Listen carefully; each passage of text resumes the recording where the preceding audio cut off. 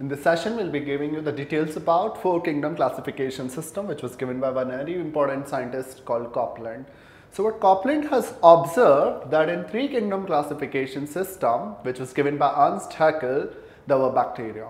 And bacteria were the group of prokaryotes. All other members here were eukaryotes. So removed out all prokaryotes from the protista and gave them a different kingdom called kingdom Monera. And kingdom Monera has emerged as the fourth kingdom, which is mainly based off all the prokaryotic members.